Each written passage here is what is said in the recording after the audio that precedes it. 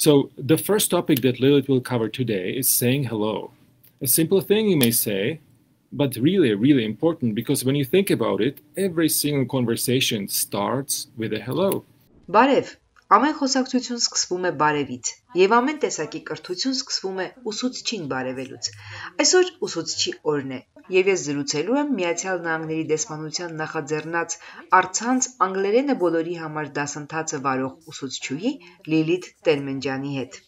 Նախագիծը մեկնարկել է 5 շաբաթ առաջ, եւ ամեն շաբաթ Լիլիթը նախ տեսանյութով ներկայացնում է տվյալ շաբաթվա թեման, ապա ֆեյսբուքյան ուղիղ միացմամբ բացատրում դասը, արձագանքում բարձրացված հարցերին ու առավել հանգամանորեն արծարծում թեման։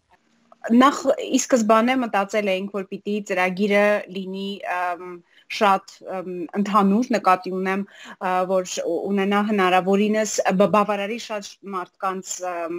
ցանկությունները եւ կարիքները եւ որոշեցինք, որ եւ սկսնակները, ովքեր որ նոր սկսում են սովորել անգլերեն, եւ մարդիկ, ովքեր բավականին լավ տիրապետում են անգլերենին, բայց ունեն որոշակի պատրաստի արտահայտությունների պակաս, ենթադրենք իրենց մասնագիտական ոլորտում բավականին լավ խոսում են անգլերեն, բայց ամենօրյա իրավիճակներում երբեմն ունեն պարզ պրիմիտիվ բառերի պահանջ, որոնք երբեմն տվյալ բառերը երբեմն գալիս են մշակույթից։ Որոշեցինք, որ ներառել նմանատիպ թեմաներ եւ որ լինի եւ մշակութային եւ սկսնակների համար եւ արդեն մարդկանց համար, ովքեր լավ տիրապետում են, այդպես։ Այսինքն դուք ունեք մեթոդ, դուք գիտեք 10 դասի ընթացքում հատկապես ինչը պետք է փոխանցել,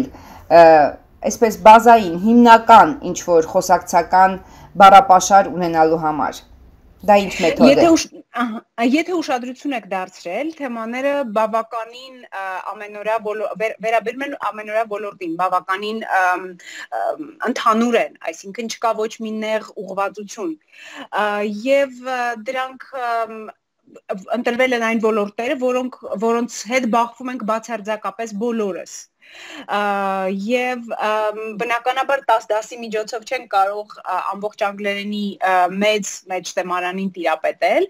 բայց սա կտա այս դասերը գոնե կտան հնարավորություն բոլոր դժվար իրավիճակներում, որոնց հետ բախվում ենք, երբ ենթադրենք ճանապարհորդում ենք, երբ լեզվակիրների հետ ենք շփվում, կարող ենք գոնե տվյալ բառապաշարով մինիմալ հաղորդակցություն ապահովել։ Depending on the level of the intimacy, farewells may be quite different. They may be official, they may be emotional, sometimes accompanied with non-verbal messages, they may be cold, reserved, and they may also be heartfelt. Accordingly, this rich palette of emotions brings forward a number of expressions you can use to part with people. Եվ հետաքրքիր է մի բան, դուք փաստորեն սովորեք դեմարդեմ կրթության, այսինքն մտնում եք լսարան, ապագա անգլերենի մասնագետների հետ եք աշխատում, հիմա արդեն 1 տարի է առցանցն է, ավելի շատ կիրառվում։ Ես ուզում եմ մասնագետի կարծիքը իմանալ, օտար լեզու սովորելու համար ինչ թերություններ ունի առցանց կրթությունը եւ գուցեև ունի նաեւ առավելություններ, եթե նկատել եք որ կողմից է վատ եւ որ կողմից է լավ, ներկայացրեք, խնդրում եմ։ Ես չէի առանձնացնի օտար լեզուն, ես ընդհանրապես բոլոր ուղղվածությունները սրա մեջ կմտցնեի կրթական,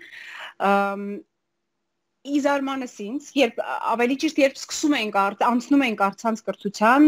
ես բազմաթիվ մտավախություններ ունեի եւ մի տեսակ չէի պատկերացնում, թե ամբողջ գործընթաց, ամբողջ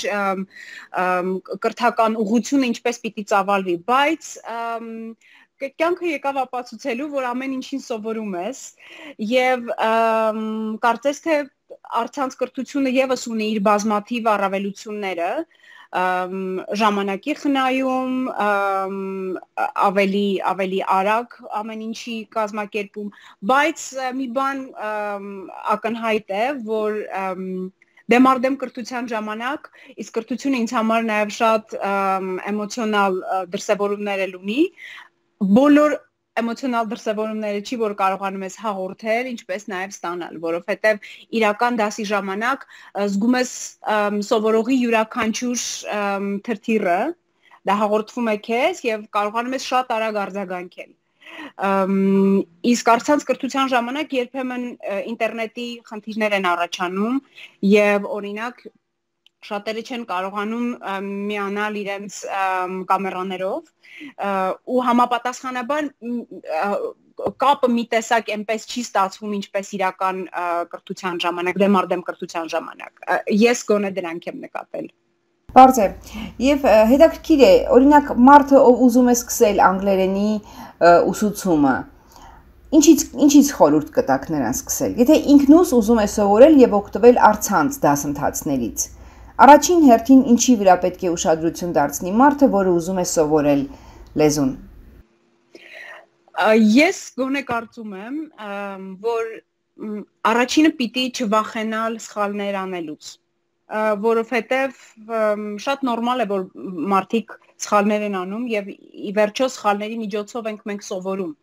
Ես կարծում եմ, որ առաջին բարդույթը դա պիտի լինի, որը պիտի հաղթահարվի, իսկ դրանից զատ ավելի որպես բարձրագույն ուսումնական կրթության գոնե նախկին ներկայացուցիչ ես ավելի հակված եմ տրադիցիոն ճանապարհին, այսինքն ամեն ինչ շերտ առ շերտ հասցնելու իր տեղը եւ որոշ չափով քերականություն եւ բառապաշար եւ այդ ամբողջ բոլոր կոմպոնենտների համադրությամբ կարծում եմ, որ քիչ-քիչ կարելի է բարձրանալ եւ հասնել որոշակի մակարդակի, բայց առավելապես կարծում եմ, որ պիտի չլինի ոչ մի բարդույթ, ոչ խոսելու, ոչ սխալներ անելու, որովհետեւ նախ մենք անսխալական չենք, երկրորդ ես գտնում եմ, որ մենք մեր հայրենում, մեր մայրենի լեզվում խոսելիս անում ենք բազմաթիվ սխալներ եւ ցավոք սրտի դրանց վրա առանձնապես Կարծես այդպես էլ պիտի լինի։ Չենք դարձնում, իսկ ինչու ենք բարդույթավորվում, օրինակ օտար լեզվի մեջ սխալներ գործելիս, կարծում եմ, որ դա շատ նորմալ է։ Սխալներով պիտի սովորենք, սխալները ուղղելով պիտի կարողանանք առաջ գնալ ավելի բարձր մակարդակի։ Իսկ օրինակ, եթե մարդը ինքնուրույն ուզում է զարգացնել լեզուն, ավելի լավ է փորձի կարդալ, թե օրինակ ֆիլմեր դիտի անգլերեն լեզվով կամ հաղորդումներ, որը ավելի արագ արդյունավետ արդյունք կտա։ Առանձին դրանի չեմ կարող առանձնացնել դրանցից ոչ մեկը։ Ես կարծում եմ, որ եթե հնարավորինս սեղ ժամկետներում ուզում ենք հասնել որևէ արդյունքի, ապա պիտի համադրել բոլորը։ Այսինքն հնարավորինս մեր առօրյան, եթե խոսքը անգլերենի մասին է տվյալ պարագայում, մենք պիտի մոտեցնենք անգլերենին։ Ես իմ աշակերտներին, օրինակ, խորհուրդ եմ տալիս սովորական անգամ հեռախոսի սովորական մենյուն փոխել անգլերենի, որովհետև այդտեղից էլ կարելի է բառ սովորել։ Կարելի է մտնել խանութ, վերցնել ապրանքը եւ կարդալ գնապիտակները եւ ընդհանրապես ապրանքների պիտակները, որովհետև այդտեղից էլ կարող ես բան սովորել։ Այսինքն ամբողջ առօրյան պիտի մոտեցնել անգլերենի եւ ֆիլմեր, եւ սովորական ավելի թեթև ադապտացված գրքեր, ցանկալի չի բնականաբար շատ բարդ մակարդակի մոտենալ, ամենապրիմիտիվից կարելի է սկսել եւ ամեն ասածս ինչն է, եթե կա ցանկություն ձևերը կգտնվելու անպայման, որովհետեւ այսօր մենք ապրում ենք մի իրականության մեջ, որտեղ ամենուրեք առնչվում ես անգլերենի հետ եւ եթե ցանկություն կա անպայման կարող ես հնարավորություն ձեռք բերել ինչ որ տեղից սովորել։ English has turned into a universal language of business, and sometimes your manner of speech speaks louder than the words themselves. Now let's see what we have here. First and foremost, speak distinctly. Make sure your interlocutors are on the same wavelength with you. Quick speech does not mean quality speech. Your interlocutors should understand you very well. Շատ լավ, փաստորեն դուք ոչ միայն բառերն եք սովորեցնում, լեզուն գործածել, կիրառել, այլ նաև սովորեցնում եք մտածողությունը, ինչ է ընդունված ասել, ինչ ընդունված չէ, դա քաղաքավարության, այսպես էթիկայի ինչ որ նաև դասընթաց է դառնում, եւ դա եւս փաստորեն կարեւոր է մտածողությունը հասկանալ, որովհետեւ միայն բառերով խոսել չի լինի։ անխոս եւ ես կարծում եմ, որ յուրաքանչյուր լեզու կառուցվում է տվյալ լեզվակիրների մտածողության արդյունքում։ Իսկ եթե մենք չենք ճանաչում կամ չենք փորձում մտնել լեզվակիրների տրամաբանության, լեզվակիրների մշակույթի մեջ, լեզուն սովորելը շատ դժվար է դառնում, որովհետև կան բաներ, որոնք եթե փորձենք համեմատական տանել հայերենի եւ անգլերենի միջեւ, միևնույն միտքը շատ տարբերակներով կարող է փոխանցվել, կախված մշակույթից, լեզվամտածողությունից եւ այլն։ Եվ կարծում եմ, որ մշակույթը անբաժանելի մասն է լեզվի։ Եվ ստացվում է, որ յուրաքանչյուր ուսուցիչ ոչ միայն սովորեցնում է կոնկրետ մի առարկա, այլ ընդհանուր առմամբ կրթում եւ զարգացնում է մարդուն։